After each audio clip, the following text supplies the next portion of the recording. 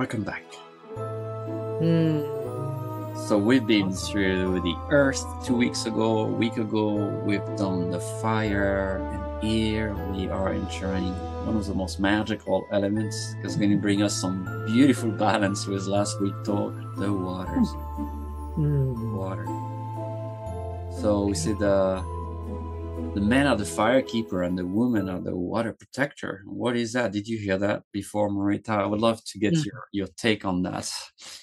This duality of the masculine and the feminine, and this, in my tradition, they sit on the opposite of the altar, right? They face each other, the east and the west. And so it's always an invitation for, like, there must be some really interesting synchronicity and balance and harmony between them.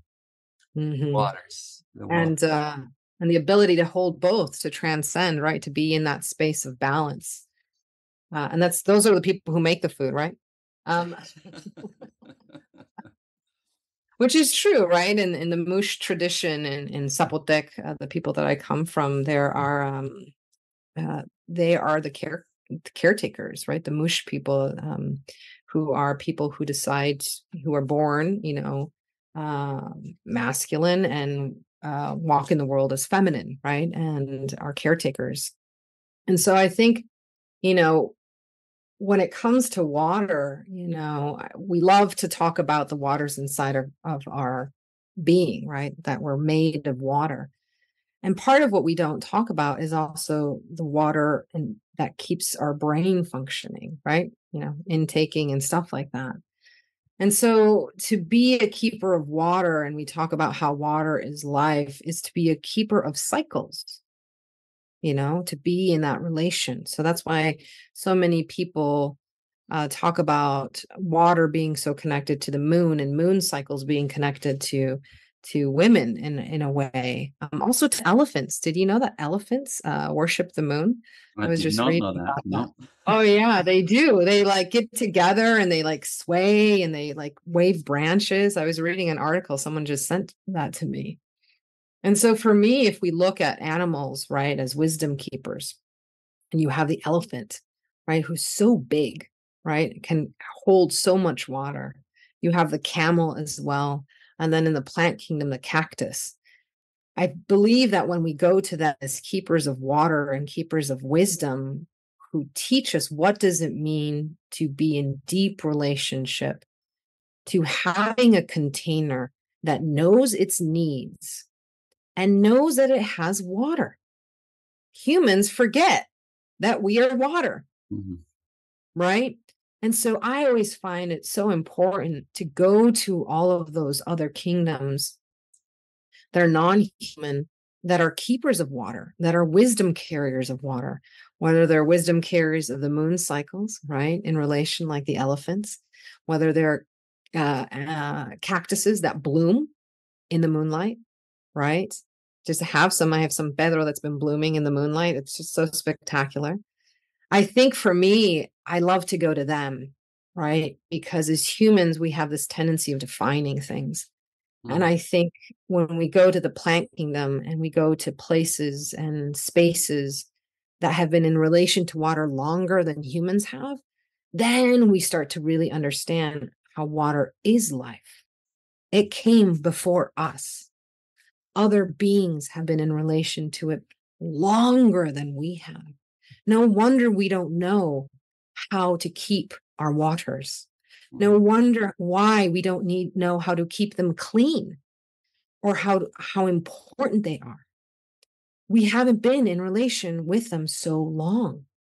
And so I think for this teaching, let's go to the other kingdoms, right? Who have been in relation, who remember being birthed from water, and sit with them and say, how do I do this?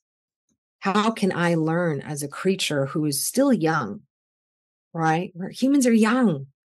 How can I, as a baby, right, crawling around trying to be a human, learn to be in relation to that water? How about you? Yeah, I feel tender when I think of the water. To weave on what you were saying, we don't know how to take care of the water. We love to trap and contain the water to prevent it from moving and flowing. There is a dynamic in the Western world of controlling this element. We built dams on rivers, we put water in pipes and in bottles. We hold our emotions in, right? We don't want the waters to move. In the Andes, in the mountain, the waters are called the cosmic waters. It's not just the water, they're called the cosmic waters. There is a Mm-hmm. story that the waters, they came from space through Mm-hmm. meteorites. The story says some people brought those waters, and they're coming from afar. And it's interesting because we talked about the earth element, which is this underworld, this inside the belly, and then we have the fire, which is kind of this middle world we're in, moving and acting and doing our asanas and things we create. And then we have the upper world and the wind. And the water, they are non-local. The water is this one element in that cosmology that is the connector, that needs to move, that constantly rise, goes through the three worlds, go back, Mm-hmm. get that information with the stars in the clouds, get that high vibration, and then fall back on the earth to bring back the teaching. It always fascinated me that if I give a choice to my cat or even my chicken, the water to drink, if it's fresh water that falls from the sky, if there was even lightnings, that's even better. They even prefer that. They will go to that pot of water instead of any water that I can give to them that's coming maybe from the tap. They Mm-hmm. know, and farmers know that. They know that their animals, their cows or their horses are going to look for that. They remember the prayer of the water, that's free water, the vibration of the water. There is a whole beautiful field of exploring the memory of the water that Mm-hmm. has beautiful impact in vibrational medicine that is used in homeopathic remedies and flower essence.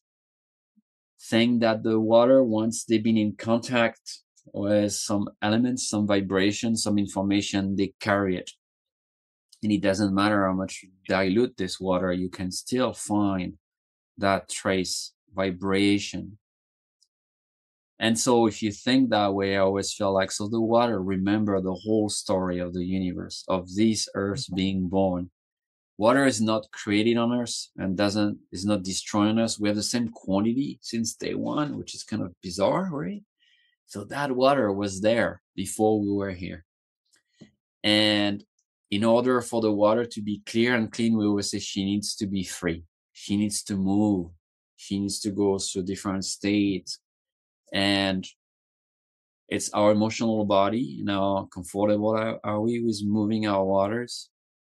Grief, that in the Western world is not really accepted very much. In an indigenous society, it's done collectively. It's not something individual already. It's we carry the water together, we move the water together. And it's a reflection of the state of the water in the world today. Indeed, our ocean are going to be polluted. Indeed, we are going to have problem between flooding or drought because this is this imbalance again of relation with this very mystical element of all. Yeah. You know, when they say that you're enlightened, what do you do before, during enlightenment, and after enlightenment? Chop wood, carry water, right? It doesn't stop, right? We have to have relationship to the fire and to the water before, during, and after. Mm-hmm. And, you know, being here on islands in the middle of Pacific, you know, the cosmology, ideology, identity of the people of the islands here is one of water, Mm-hmm. not something that divides them, but unites them. And I was born again in the Ciudad de Mexico, which was a lake. So I have a lot of experiences of being born on mountaintops, right, in the middle of water, right? And in always water around me. When I lived in the States, I lived in part of the country where there was 5 lakes around us, right? And so for me, water has always been that opportunity to be in conversation, Mm, right? In holding. And it teaches you at all times, um, not just preciousness, but the unknown. It allows you to let go. We love to build on land, right? We like to talk about land, even when we're farmers or, people in different worlds love to talk about land. They talk about dirt, even though they don't understand it, right? And they love to talk about it in a lot of industries. Yet no one really talks about water because they haven't really tamed it. They haven't been able to sell it off. They haven't been able to conquer it. They're trying to mine it right now. The ocean, that's a whole nother thing. They don't know how to build on it. And so here we have an element that humans haven't completely exploited and contained or figured it all out. And yet it is the element that exists beyond land. And so I feel like part of the lesson of water and part of the lesson of this planet is not to be in control, mm, to not create from the known. And whenever we're talking, when people are manifesting, right, there's so much energy and fire and land behind that building, right? mm, But so much, and we've had conversations about creating from the unknown, creating from the void, creating from primordial waters. What are the primordial waters? And that is to sit in the unknown. So for me, sitting with the water and the reflection of water and all the kingdoms is to sit with that which I don't know.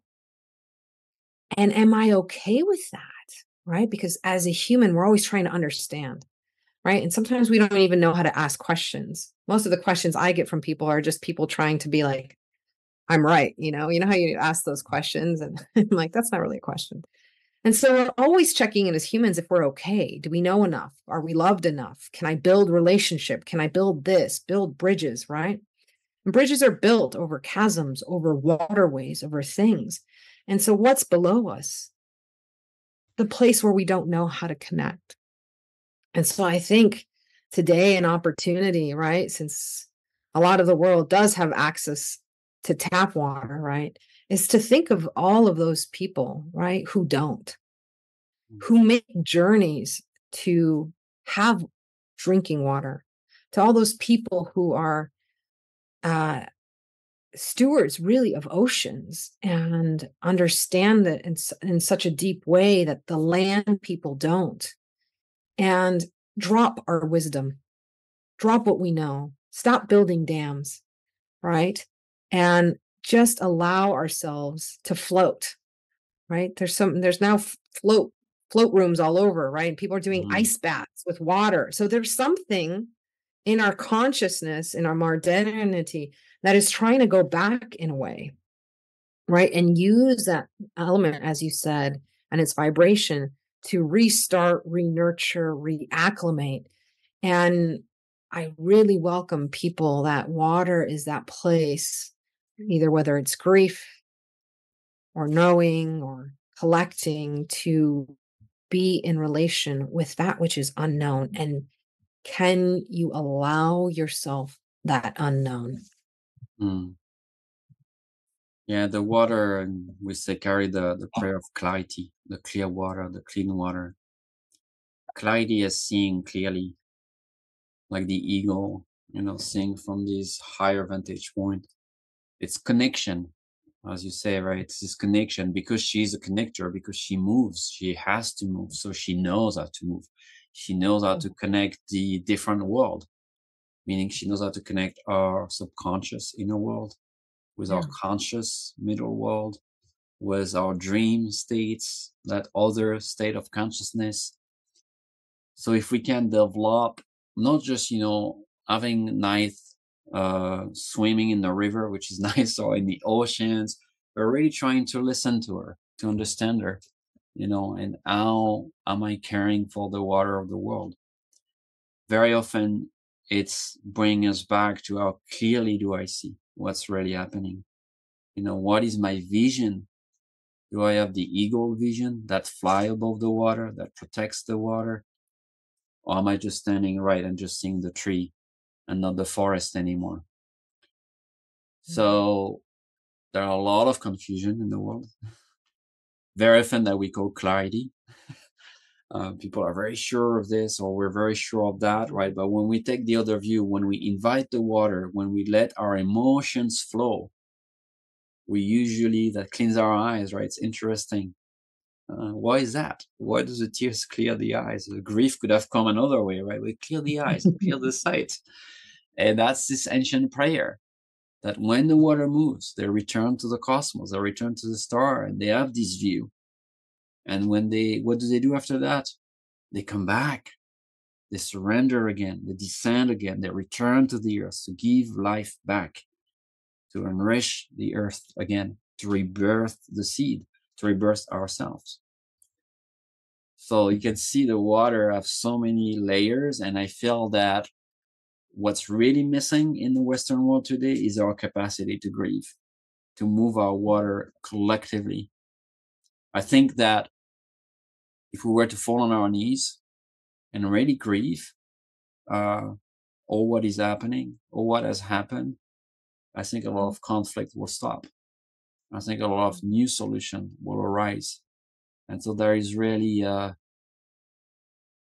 was going to say an emergency, but we need to slow down more than we accelerate. An emergency to slow down, to feel those waters in our bodies, to listen to the water in the landscape, in the sky, in the ground, and to take that time every day to soften so those waters can move, can be free again.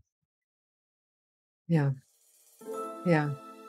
So beautiful, and such a beautiful opportunity and invitation, you know, to be and to learn and to listen and to feel. And I hope all of us will take time today to be with water, our waters inside, the waters of others in the collective, and to learn from other kingdoms of how can we be in relation to water. Thank you.